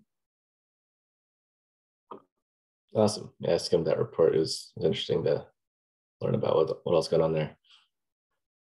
Any other matters from staff or questions on that item? Nothing more for me. Thanks, Alex. Cool. All right, we'll move on to matters from the board. The first thing is our opportunity to weigh in on the recruitment questions for the 2023 TAB applications. And I'd appreciate some clarity from staff here. Are we just being asked for broad feedback? Should we be wordsmithing? What level of feedback would be most appreciated? So I can chime in with kind of my thoughts, and then Meredith, feel free to as well. And I imagine others just on TAB might have a recollection of the history and how you guys have kind of informed the development of the questions. Really, from my understanding, each board kind of deals with these differently. Some boards, revise them and have something that they would like to contribute to how the questions are asked or framed. Other boards just kind of leave it to staff to deal with. So we wanted to just provide it as an opportunity if TAB wanted to weigh in on the questions, but there's no prescribed process for this citywide. Cool. And by chance, did I get that right, Meredith? could you by chance display the questions? Oh, yes. Do you want me to put them up or do you have them, Meredith? I can work on it. I think that. Okay, thank you. I don't have them open. I have minutes open, sorry. Oh, no worries. While they're coming up, does anyone on tab who's read them have any feedback? Tila? I like the change to number 6. What personal experience do you have that can lend to advancement of diversity, equity, and inclusion on the board? This question, probably about 4 years old now, but was basically what personal experience do you have that can lend diversity of thought, I think was how it first began. But this is much more focused on DEI issues, which I think is an appropriate place to pivot and kind of a better way to ask the question than we were trying to. And what can we do differently to make transportation investments that serve historically underserved community members is a really good, like, give us some bright ideas kind of question. The proposed question 9, I think is almost too big in reach because it's sort of asking, okay, smart guy, how would you fix our budget shortfall? The thing we've had multiple working groups think about multiple times. It's basically saying since maintenance costs keep going up, our funding sources stay pretty much flat. We're losing chances to build any enhancements, and so what is your approach to continuing to meet our transportation goals while balancing the competing needs for limited resources? That's just such a big question that I'm not sure we would get very, certainly not focused answers, but it's probably not very useful answers. We might better ask, what kinds of considerations should be more important or less important when we're trying to figure out what to do with competing needs for limited resources. But I just think the question as it's phrased is just too giant. It was about as bad as the question we tried to replace it with the number 8 that's been crossed out, which was something like, how do you resolve regional in-commuting problems or something, huge like that. So I would just shy away from asking such a giant scope of a question and be a little bit more targeted in what we're asking them to assess and to suggest. Do I have the right ones up that you're? Yes. Yep. Okay. That's it. Yep. I agree, Tila. I think I would try to keep one question per question and keep the questions not too advanced, where someone who spends a bunch of time on the CIP could maybe answer that question, but we're not excluding people who don't even know where to begin or haven't had the time to begin. So general feedback would be keep them a little broader, one question per, and then on the last one, kind of implies we're achieving our TMP goals. I think we're maybe phrase that towards how could we make progress towards our TMP goals, because we're not there yet for a Vision Zero city especially.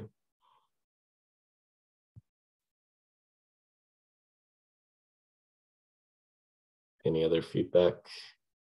I probably weighed in too much last time, but the general comment I'd offer is I agree with what I've heard, and I think now thinking about it with another year, a year on, yeah, I think some of these they're so they're kind of like they're very techno focused, and they kind of like, I think they imply that you should have, we're looking for, like, I don't know, technical folks, planners and engineers, and it would be nice if it was, I don't know, you sort of felt just like it was meant to be more inclusive to folks, and asking a question about, like, what are you excited about to bring to City of Boulder? What do you think we need to do? And not tie it to like some specific goals that the city has, but just invite a more creative kind of approach. But now I guess I'm proposing more questions. So I don't know. I'm happy to just let it ride, but I do think it would be interesting to think about something that's just like, what do you want to offer?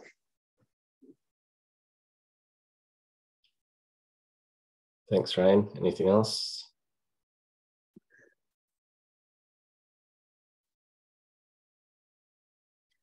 Not seeing anything. Staff, do you have enough from us on that? Yeah, can I stop share? Is that okay? Yeah, thanks for pulling that up. Yeah. Yeah, I think that works. We can certainly revise and pare back and simplify. Cool. Make it less technical, definitely. Awesome. Trini, want to tell us about the World Day of Remembrance? Yeah.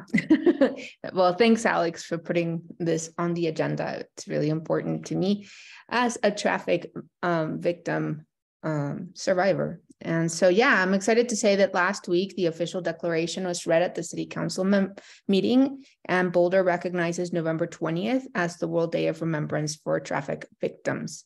As events happen across the country throughout the week, our second annual event in Boulder will be held on November 19th, which is this coming Saturday, and is co-hosted with It Could Be Me, the City of Boulder, and Dr. Cog.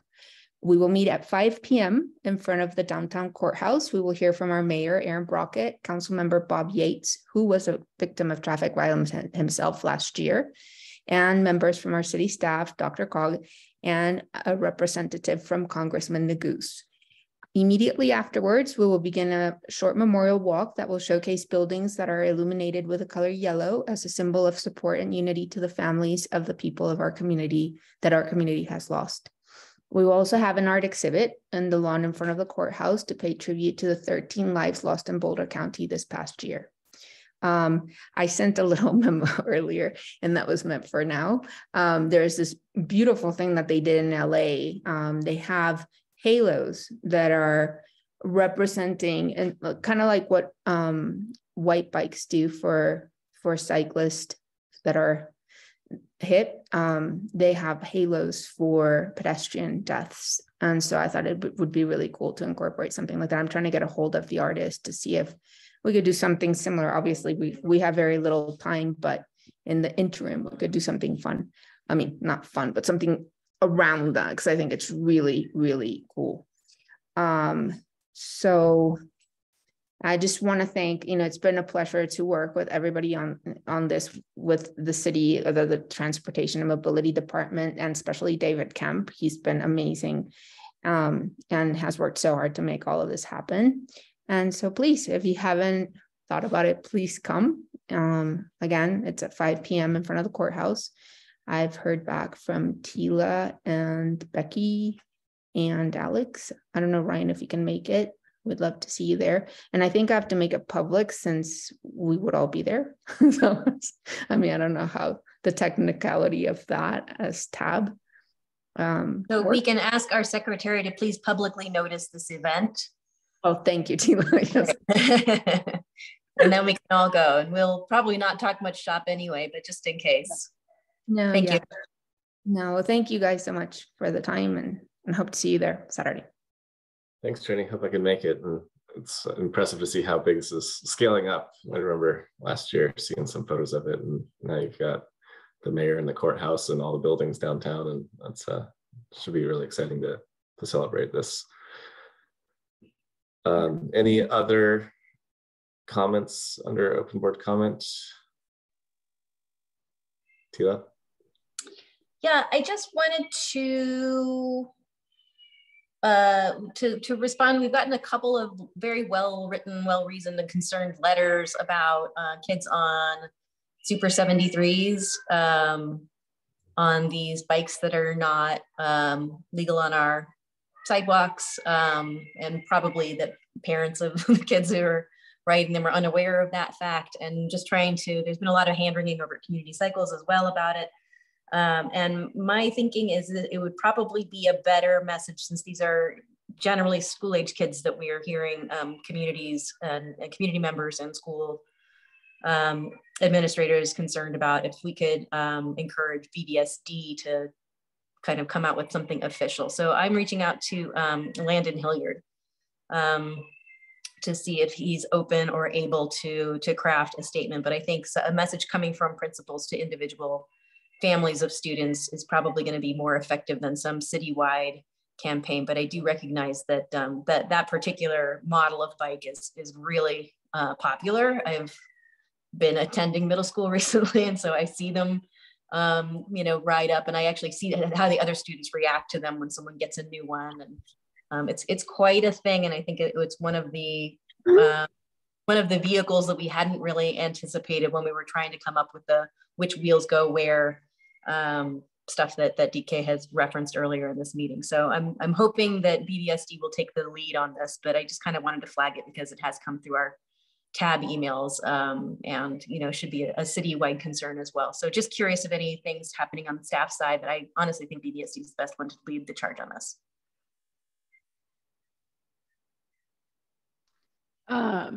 So I'm gonna have, I think Valerie has some background information she was going to share. Go ahead. Yeah, Valerie. we have at the ready that which wheels go where slide, if that would be helpful to put on screen for this discussion. DK, do you think you could bring that up real quick? And I was just going to say, as DK's bringing that up, we have seen some emails coming in to TAB and council on this topic. And it's something that we're thinking about. I appreciate, you know, your willingness to reach out to BVSD to also kind of advocate for the safety around these devices. And Tila, can I add something? Can you please address the fact that none of these kids are wearing helmets, or the majority of them? It's really, I mean, if you're going to address it with BVSD, I think it would be a good thing that parents are aware that, you know, it could save the kid's life.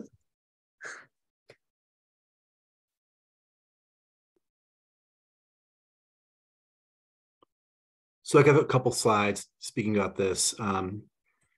Yes, we've been receiving some an uptick in growing concerns around certain types of e-vehicles, specifically the Super 73 and the Onyx and the Rad Power. There's a number of brands out there, and these things can go up to 45 miles per hour in some cases. And so a lot of activity around a lot of our schools, a lot of activity around Casey Middle School, and the Ideal Shopping Center. We've seen some of that. And that is, you know, exactly one of our things is to partner with the school district, because that's a way in which we can reach those junior high students that are using those. And so whether it be a combined effort with TAB, I'm happy to do that. And I'll let Natalie and Tila work out the details of how you like staff's involvement and working with you on this. But there's a lot more we can do, I think, at this point to talk about where these things are allowed to ride, and then also some safety education messaging around them too. And so Valerie did mention which wheels go where. Let me see if I can pull that up here real quick. 1 second. So this is sorry. 1 second here.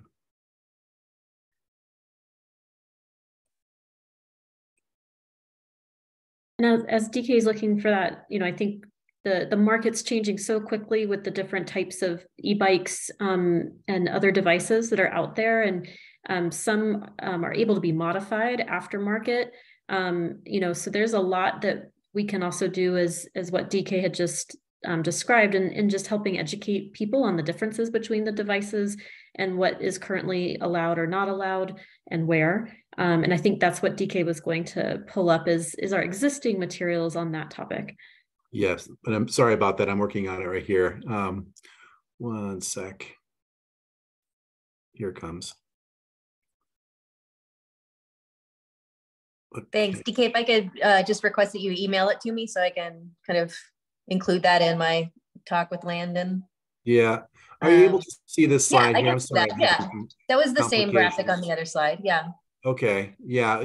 I had blown one. Yeah, and what it's not really talking about is what the difference between the class 2 and class 3 is, and that's kind of, I think that's where we're at. And the aftermarket modification is an excellent point, Valerie. So I will say though too that we did actually provide guidance. We changed the Boulder Revised Code to address those types of vehicles.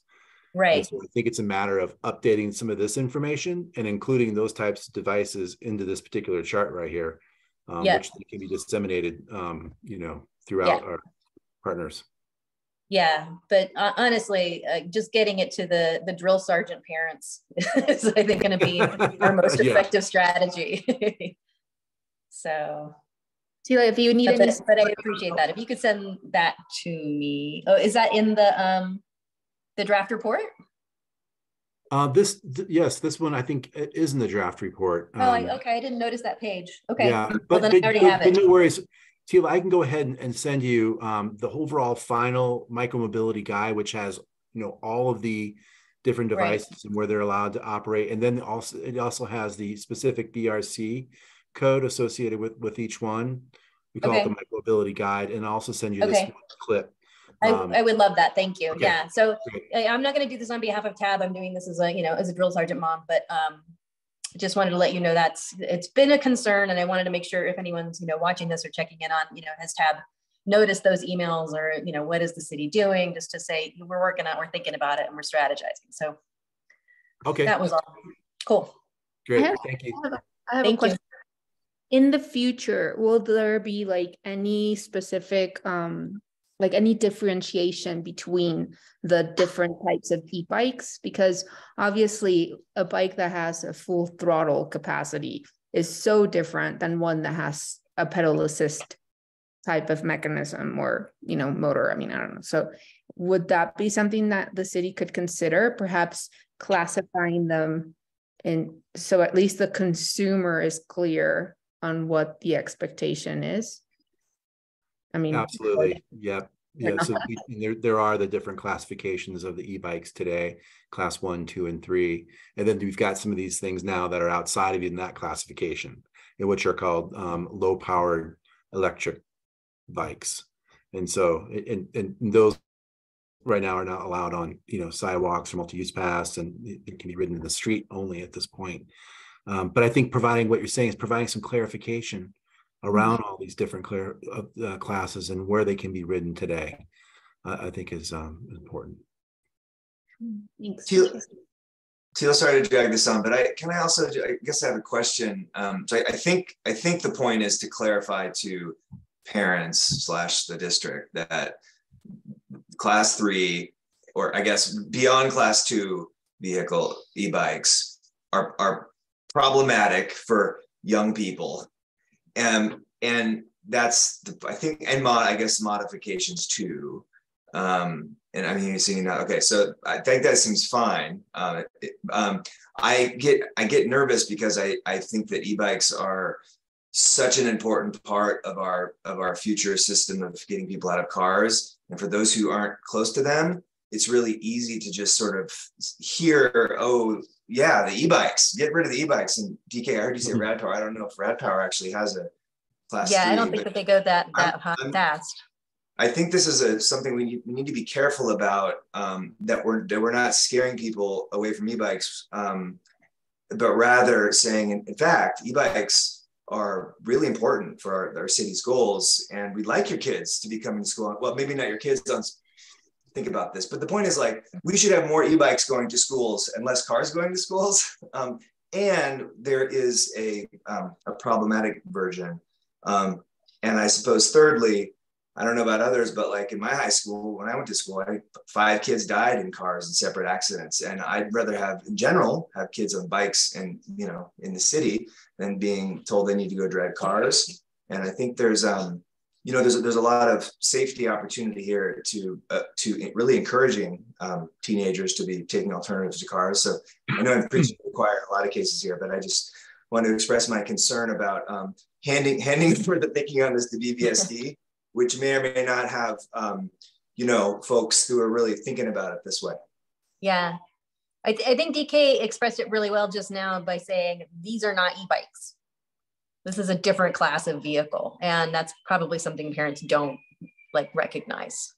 So can I suggest something, Tila? And I'll be more than happy to work on this with you. What if we suggest to BVSD a pamphlet or something that we can hand out to showcase what the differences are, and making it something that is completely inviting, opposed to just to support Ryan. I'm completely, but if you're not aware of the multiple, the variety of e-bikes that are out there as a parent. And if you want to buy one for a child, you need to know, what each of them is capable of. Yeah. So I think that would be really interesting. Maybe something in conjunction with the city. If you guys did something with BVSD, just to kind of. Yeah. Christmas shopping advice. Hey, Christmas is coming. You might want to look at these items, not these ones. Yeah, no, that's a great idea. Well, it sounds like there's a lot of interest in this, and so I'll report back and let you know how it goes. But I hear you loud and clear. Thank you. Thank you for taking this on, Tila. Mm-hmm. Yeah, thanks for leading this. Any other matters from the board? Not seeing any. Future agenda topics. Looks like we have a fairly busy December as currently outlined. But as always, feel free to reach out to me if there's anything you'd like added to the agenda. We can work on that in the agenda setting meeting in a couple of weeks. And with that, we've completed the agenda. Can I please get a motion to adjourn? Any motions to adjourn? I second. Tila seconds. All those in favor? Thanks to Councilmember Spear. Thanks, Nicole. Yeah, thank you everyone for being here tonight. Thank you. Thank you. Good night. Good night.